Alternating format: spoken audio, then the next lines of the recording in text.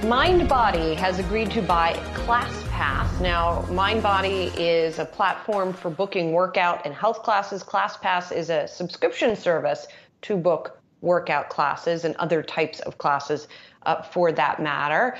So now the two are coming together. Financial terms not disclosed here, but we're joined by Josh McCarter, Mindbody CEO, to talk about the deal. Morning, Josh. Tell us about how these two are going to integrate. I'm someone who has used both platforms, and so I'm curious for the users now what that experience is going to look like. So with Mindbody is best known probably for our B2B application. And from that lens, for the businesses that use Mindbody, there's not going to be a lot of differences. Now, what we're looking for on the consumer side is for those Mindbody businesses that don't participate with ClassPass that will now be able to offer more of their inventory if they elect to participate with ClassPass.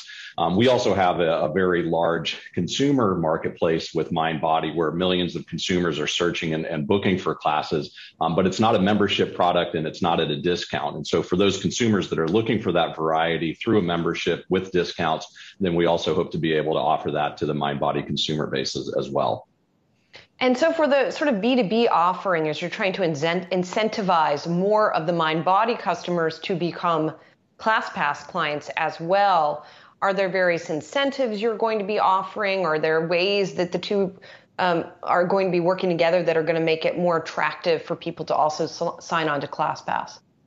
Well, the number one thing that we're looking at right now is more of a product integration so that aspects of ClassPass can appear within Mindbody's core operating system. So think about, the dashboarding and the performance results and information on class pricing and utilization and so forth. ClassPass has a depth of knowledge around this and some very intelligent tools they call smart tools that we're looking at bringing some of that data and information into the core product. And we think just by doing that it'll be a much more compelling proposition than just standalone marketing that most of the wellness space uses today.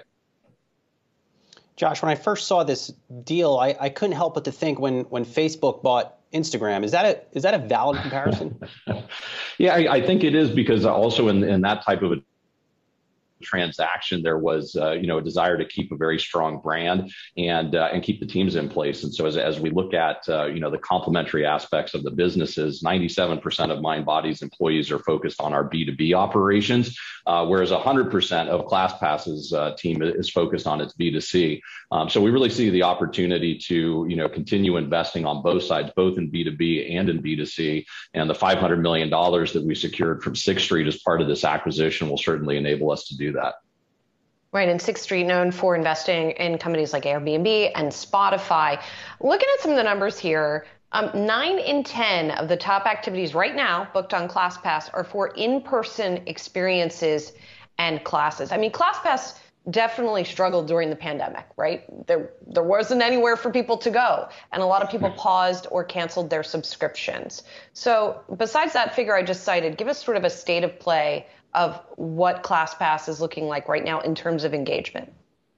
Yeah, so I would just first start with the broader industry. I mean, 90% of consumers are looking to get back to in-person classes as soon as they're able to, and 80% of consumers are saying that wellness is more important than ever. So what we see on the ClassPass side is that when a market has reopened and subscriptions have been reactivated, ClassPass actually proactively pauses subscriptions versus the consumers doing that.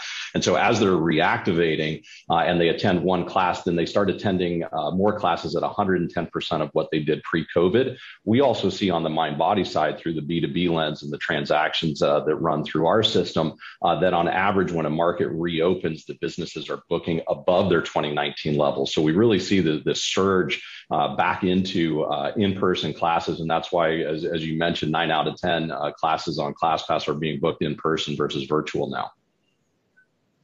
Josh, this is a pretty, it just became what looks to be a more compelling business here, a more compelling business to potentially pitch to public market investors. When's the IPO? Well, right now we just made the announcement and we're looking at working on the integration plans. But obviously the story here is a better together story faster growth for the businesses, being able to expand, being able to look at industry consolidation, and certainly looking to get back to the public markets at some point. Mindbody was taken private by Vista Equity Partners in 2019, and now we have additional PE backers, including L. Catterton and Temasek and Apax, with ClassPass as investors coming into Mindbody's cap table. And we're certain that at some point in the not too distant future that we will be looking at a return to public markets. But as of today, we just don't have a line of sight on the timing for that. And Josh, I also want to go back for just a moment to the ClassPass sort of shrinking and then re-expansion here in terms of engagement with users. ClassPass also cut a lot of staff during the pandemic because the business shrank. How many staff has it brought back, and is it at its pre-COVID levels in terms of the number of folks? So it's not at its pre-COVID levels yet in terms of headcount, but it's close to 400 people. So it's a very large business, and it'll be joining a team of Mindbody members that are 1,500 strong around the world. And right now, I'm actually coming to you from the ClassPass office in New York City. So it was great to be here and meet some of the employees and many that have been here for 5 to 7 years. So it's really nice to see what's going to happen with the cultures when we bring these teams together. I think that calls for a group team workout, Josh. Excellent. I'll have to ditch my jacket for that. Definitely, yes. I think that probably would be a good idea. Josh McCarter is Mindbody CEO. Let's keep in touch, Josh. Looking forward to talking to you again. All right.